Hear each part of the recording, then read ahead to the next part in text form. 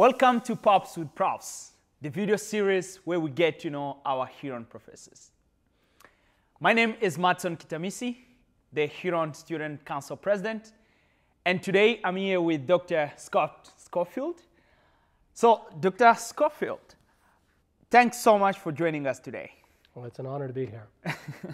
We are really glad to have you here. So, first things first, I'm going to ask you the most important question.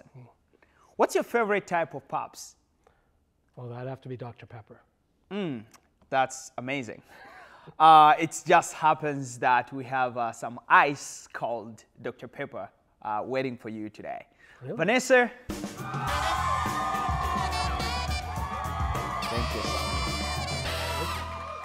much. That's how we do things here at Huron. Only the best for our professors. Cheers. Cheers.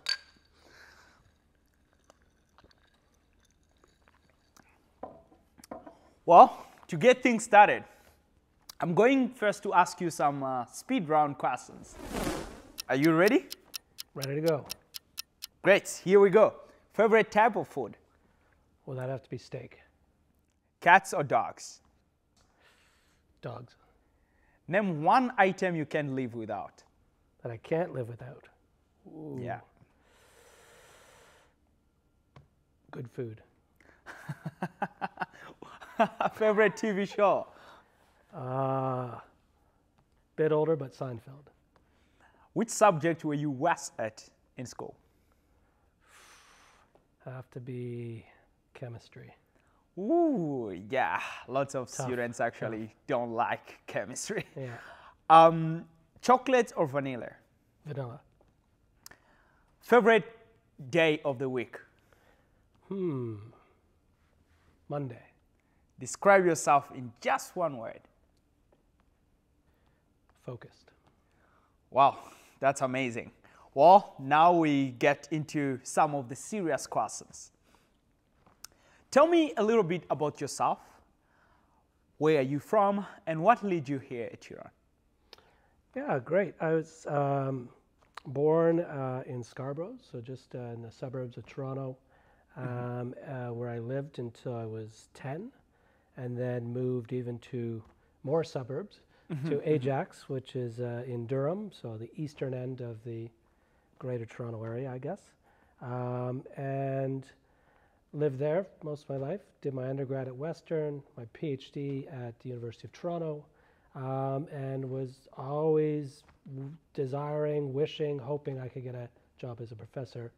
And I remember the day I saw this ad and said, wow, that would be an unbelievable place. That's like one of my dream places to go to is London, Ontario.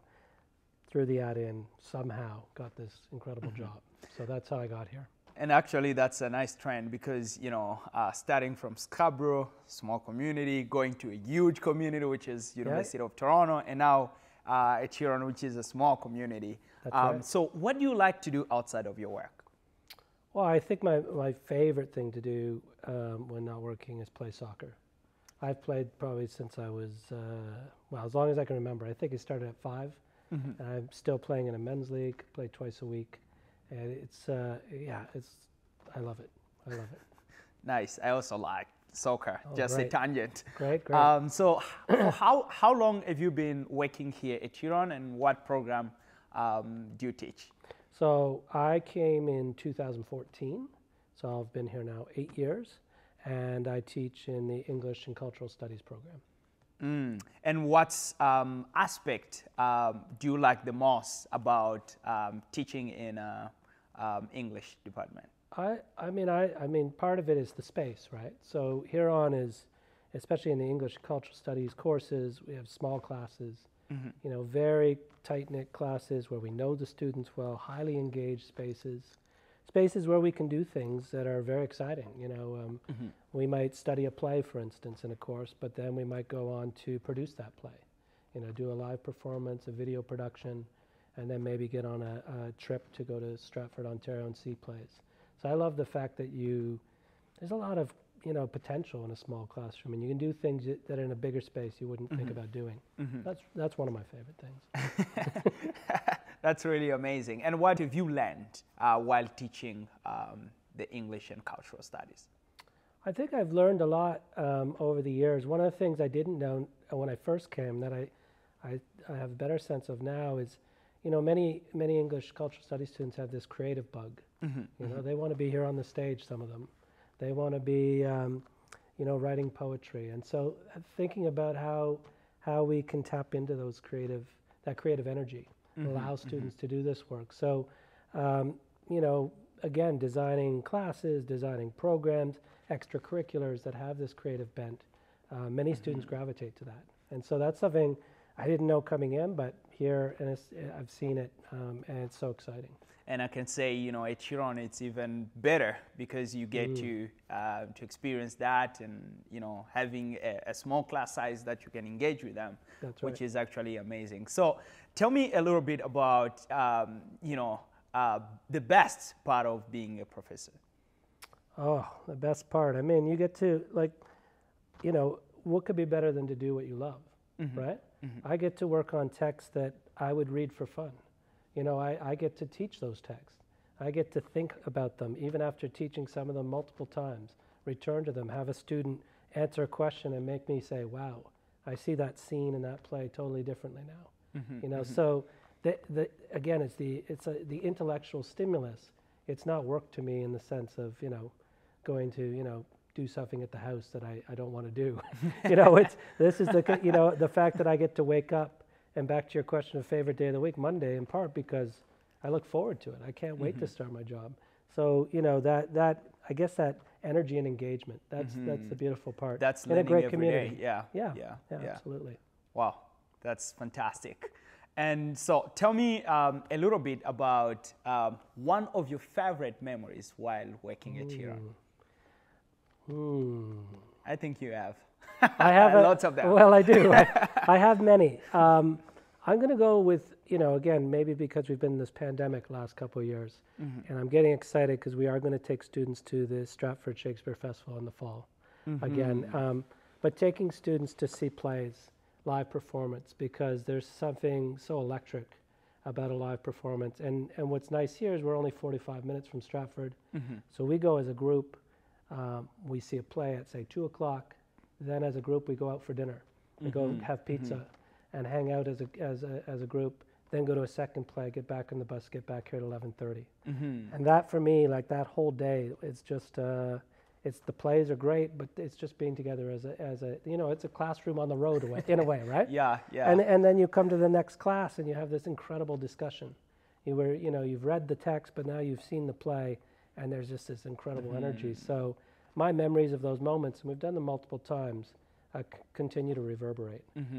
And you actually get to, you know, to witness what exactly happens in the community, experiential learning. Oh, you got it. No, absolutely. Absolutely. That's it, right? It's about watching people make what you're reading, and how that changes the way you might see a text.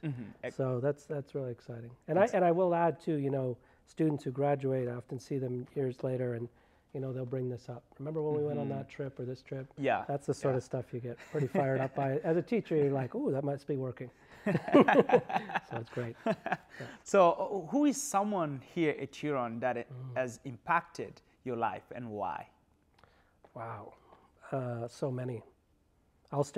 Before I answer the question, I'll say the community on the whole. I know all my students. I know 90% of the faculty, and I'm starting to learn the new faculty. So that's a big deal, and that shaped how I think as a teacher and as a community member. But if I had to pick one person, I would have to say Neil Brooks. Neil Brooks is another member of our department. He's been at Huron many years. He's retiring this year. He's really outstanding. Yeah. He is, and he shows you the kind of commitment you can give to a place, to people. I've watched him, and he's served as a model for me when I work with students. There's many others too, but that's one that comes to mind. Yeah. we can never finish the list. That's right. Yeah. Because if you've got 2 hours, we can keep going. But Exactly, Dr. Schofield. What is the one piece of advice, the best piece of advice that you have ever been given? I still remember many years ago when I was young, my father saying to me, you know, if you can, find something in life that you're passionate about and do everything you can to do that, to follow that. So in terms of my job, I mean, this is it. If you said, you know, I mean, a professional soccer player is good too, but yeah, but this is up there. Like, this is the kind of thing where you're, you know, you get to do what you want to do, and so, you know, it's not always the case you can, and there's all types of reasons for that. But I always tell students to, you know, follow their passion, to try and do what really drives them, as opposed to what they think they should do. And I think that's an important thing. So that's the kind of lesson that I've learned, and I try to share with others. So follow your lead. Yeah, yep, absolutely. That's great. And you know, I know, like, you know, as we said before, we can keep talking and talking, and just a lot of inspiration that is coming from you. But for the sake of our time, let me just ask you one last question. Sure. So let's say this video just goes viral and millions of people get to watch this video. What do you want to tell them? I think I would want to tell them a bit about Huron and the special place this is. It's an incredible place for learning, for social engagement. But a little bit off of that past question about, you know, you can see my excitement over the program I'm in. Yeah. You know, use that in your own life. Try to find a way to find that thing that fires you up, so that you can make a difference in some form. So yeah, but yeah, where I started too.